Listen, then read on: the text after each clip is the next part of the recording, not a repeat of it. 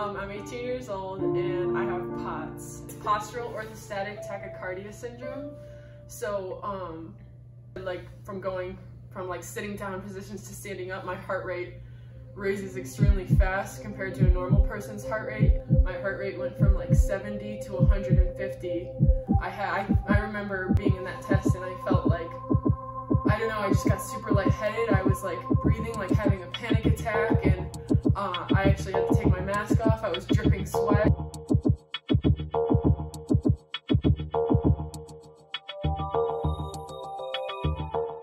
Like lightheadedness, dizziness, especially brain fog, joint pain, tremors. I got really bad tremors for a while and I didn't know what it was from, and now that I'm diagnosed with POTS, now I know why my hands shake so much.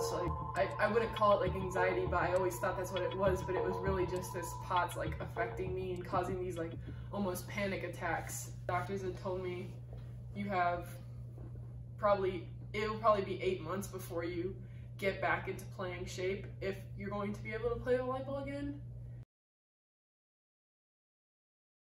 Outside hitter, a 6'3" freshman from Morris, Illinois, number 15, Emily Wilson.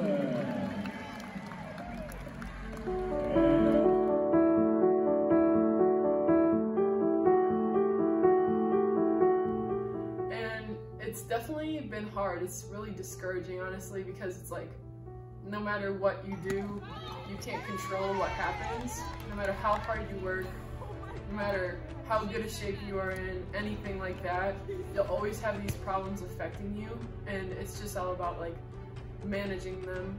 What's worked for me during practice, at least, is definitely getting a proper warm-up in to get my blood flowing correctly to my head so I don't get these brain fog issues or this dizziness or blurred vision. What also works for me is wearing compression gear. And basically, they help to push the blood up from my legs to my head, so it prevents me from getting lightheaded and dizzy. And yeah. I have to take salt, and I have to take 3 grams of salt a day on top of like 160 milligrams of water. And I'd say like POTS is something that you can't just like you can't take a day off. That's probably the hardest part, is like, it's just a big lifestyle change.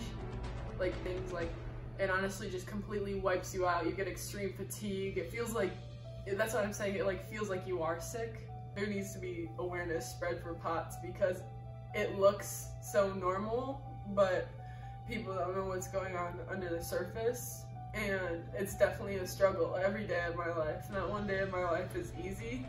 And I don't know, I feel like not a lot of people know about it, and it just all seems so good, but it's definitely a struggle every day.